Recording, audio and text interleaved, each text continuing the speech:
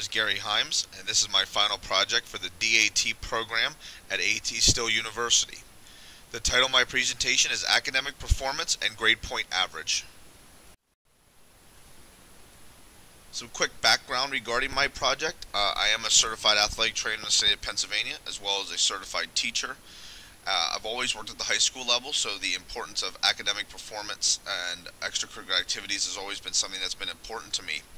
Pennsylvania, like many other states, is under a budget crisis where the education funding has been cut drastically. Unfortunately, in order for schools to be able to meet their budgetary concerns, they are cutting athletic teams. The cutting of athletic teams is in a hope then of being able to hire more teachers in the area of standardized testing. I'll discuss later in my presentation how that isn't always necessarily the best course of action. One way that school districts are counteracting this budget crunch is to institute a pay-to-play fee for their participants. That pay-to-play fee includes band, orchestra, any extracurricular activity after school, including extracurricular athletics. The issue that comes into play is in areas with lower socioeconomic status, this is actually decreasing athletic participation in young athletes because their families do not have the financial means to be able to pay that fee. So what are some things that affect academic performance? If we're looking at academic performance specifically, in order for the student to help retain more information, there are some positive things that affect academic performance, and one of those positive aspects is physical fitness. Physical activity is something that can encompass something as easily as participating in PE courses, can be something as easy as exercising after school, playing outside with your friends, or participating in extracurricular athletics. The study by Hovland in 1990 showed that students that participated in recess, elementary kids that participated in recess, even if recess cut down on their academic time, they were still able to perform at a high academic level compared to their other classmates who had increased classroom time. So they found that the students were still able to reach high levels of academic excellence even with decreased classroom time because their physical activity was increased. Some negative things that affect academic performance can be one, socioeconomic status. This could cover a wide variety of things. This could cover nutrition, as far as if a student is eligible to be part of the federal free and reduced meal program. If they are, there's a good chance maybe they're not getting the proper nutrition they need at home. Socioeconomic status could also include, but not be limited to, the highest level of education for for family members in the household. So maybe there's not a strong emphasis on academics in the household. One other thing that socioeconomic status could lead to is technology availability, both lack of and too much of. The study by Barr Anderson showed that in 2000, studying students that had televisions in their room, they showed that those students had lower academic performances than students that did not. If we take that to today's standards, we could very easily associate the use of cellular devices, as far as smartphones, into that. When we look at the other side of technology, as far as technology availability goes, it kind of plays in a little bit to the socioeconomic status comment above, where the family just does not have the means of purchasing either internet for the household, maybe a computer for the household, or if they do, they don't really know what the device is capable of doing, so they really struggle with the technology that's in the household. Even teaching high school kids today, I do teach a lot of kids who come from lower socioeconomic status households, and even in 2017 I have some students who do not have internet in their house, so we're required to allow them to do everything that they need to do in school for that for a particular project. Now to my project. My research design was a survey methodology. So what I did is I created a survey to ask questions regarding grade that the student was in, the range of their grade point average, so 90 to 100, 80 to 89, 70 to 79, 60 to 69, and then 59 and below is failing. The participants were students at the York County School of Technology, which is where I'm employed at. The instrumentation was a survey that was reviewed by 3 experts in the field. They gave me feedback on the survey, and I was able to get that approved through their recommendations. There were 4 total drafts of the survey. One draft was as easy as adding a sport back in that was accidentally missed in the initial thing, in the initial pulling out of the survey. The survey was piloted with students from the graduating class from last year and a couple of the students from this year's graduating class. So the approximately 50 students did pilot the survey for me, and we were able to then roll that out. All students at York County School of Technology are required to take an English class all 4 years. So I actually am in the English wing in the school district that I'm currently working in, and I thought it would be best to discuss it with the English department and ask them for their help in distributing the survey. The survey took approximately 15 minutes of class time, and that class time, that 15 minutes included the students getting their computer, turning them on, logging them in, and taking the survey. The survey itself actually potentially only took approximately 5 minutes to take. Once the surveys were done, we used the Wilcoxon signed rank test as well as the Mann-Whitney U test to determine to help try to determine the significance of the findings. The total results out of the 12 English teachers in the department, 6 English teachers participated in the survey. 603 were completed, 588 were valid surveys completed by the students. There were 15 that were not valid. Either the student marked that they did participate in a school-sponsored extracurricular activity and did not put a sport, or they put in that they did not participate in a school-sponsored extracurricular activity and did put a sport. This chart shows the breakdown of how the surveys were answered based on grade point average. York County School of Technology uses a percentage to determine a student's grade point average, which you'll see in column 1.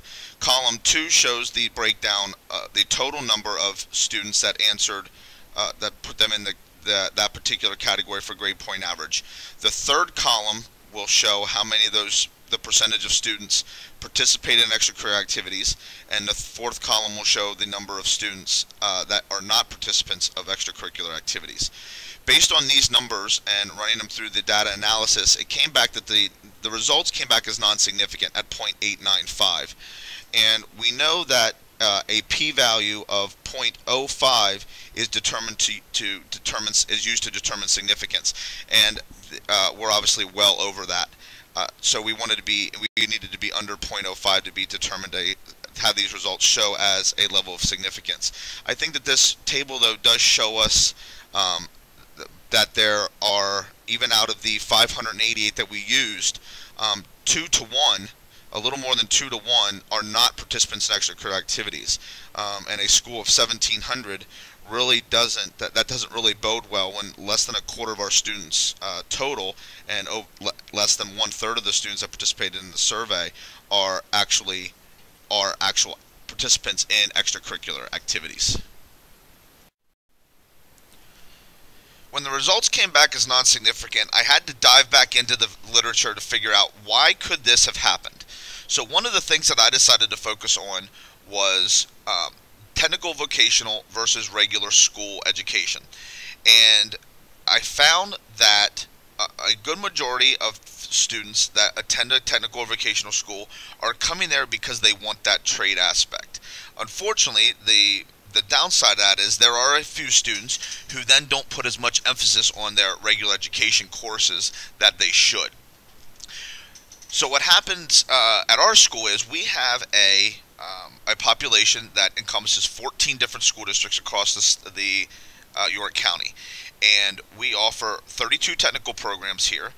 In addition, we also offer all the academic courses that a student would get at their regular school, which makes us very unique. We are only one of 3 comprehensive schools in the entire state of Pennsylvania.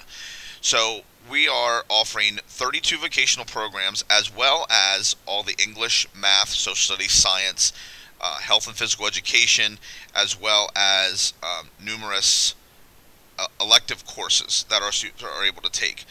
So students that come to a vocational school maybe have a parent who is in a vocational trade, such as maybe their father's a diesel mechanic, so they come here to get you know, learn how to work on diesel engines, so that they're able to take over for the family business. Or maybe their father owns an HVAC company, or they want to become a CNA. You know, those are things that we're able to teach here at the technical school that they might not necessarily get at a regular education school. So that was one aspect I looked at. Another aspect that I looked at was nutrition. If you remember back to the beginning of the slide, we discussed the free and reduced meal program. Through discussions with our school administration, come to find out that over 50% of our students, we do have a population of 1,700, take advantage of the free or reduced meal program that we offer here at York County School of Technology. So when you compare that to some of the issues, maybe they are not getting the proper nutrition they need at home. Maybe they're not getting the nutrients they need. One of the studies that I found by Donnelly showed that there was a significant impact on academic performance based on the severity of obesity of students, which leads back to the lack of physical activity that a student may have. So that's obviously, we're looking at 2 ends of the spectrum there. We're looking at 1, maybe the student's not getting enough nutrition, and 2, maybe the student's not getting the proper nutrition, which all have a negative impact on their ability to function during the regular school day. The Donnelly study also showed that students that have obesity do not have the attention span that other students have. Their level of absenteeism is much higher than a student who is not considered on an obese level.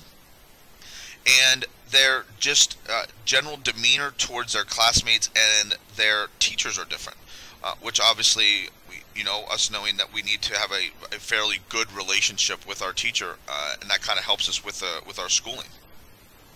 The next aspect that I look at was technology. And technology, again, from the Barr-Anderson study, showed 2 different things. One, it showed that either there is a lack of technology, or there's a lack of understanding of the technology that they have.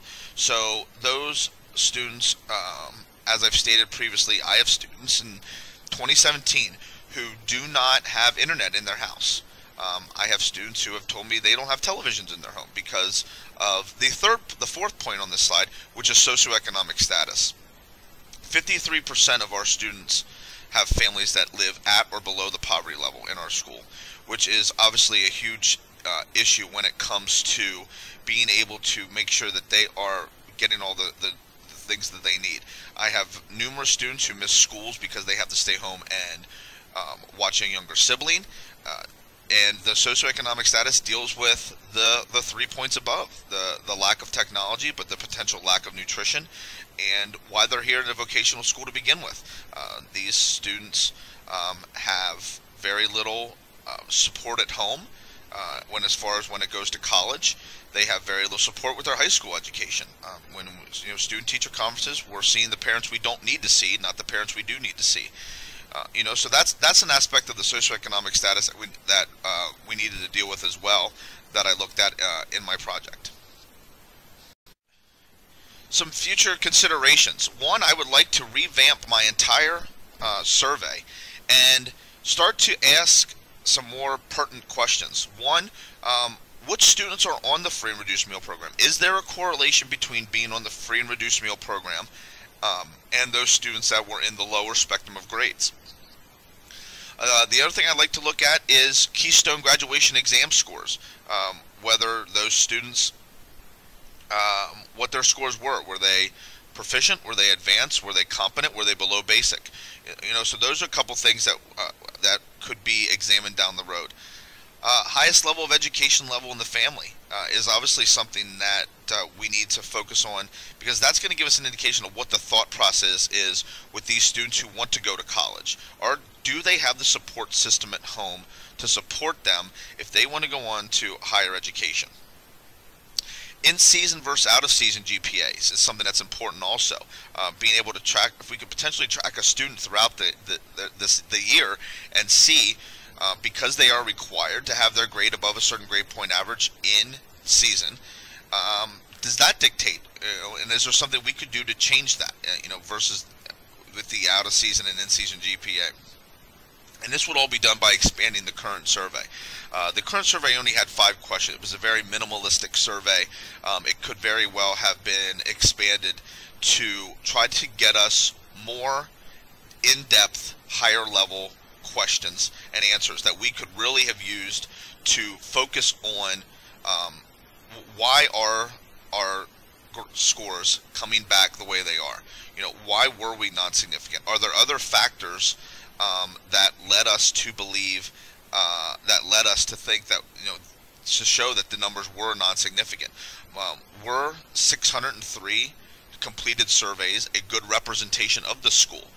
If you remember back to the survey on results, a good number of our results came from the, were in that middle to range course. So, scores. So, there are a lot of things that could have been done and could be done in the future to really expand out, even what we have currently, to be able to take this to the next level and really try to get some answers as far as what we're looking at, as far as some issues with the why the numbers did come back as non-significant. Just like to take this last slide and thank Dr. McLeod for her unwavering guidance through this time, getting this project done. A lot of sleepless nights, as I'm sure some of you have experienced or will experience here as you come to the culmination of your project. Her guidance and wisdom in research is second to none, and I feel that my project this is just the beginning. I've just scratched the surface of what I'm able to do, and I'm able to do that with her guidance. I'd like to thank the administration of York County School of Technology for their support throughout this, their willingness to allow me to conduct this survey and do this research will only benefit them in the future. I'd be remiss if I didn't thank my wife Marie and my 3 kids for their unwavering love and guidance throughout this process. I would never have gotten this far without for the 4 of them, and I just think that it's important that I take a second or two to thank them as well. I'd like to wish all the remaining DAT students the best of luck as you move forward on your projects, and I look forward to watching them over the coming years as this cohort of DAT students continues to grow in hopes of changing the profession of athletic training for the better. Thank you.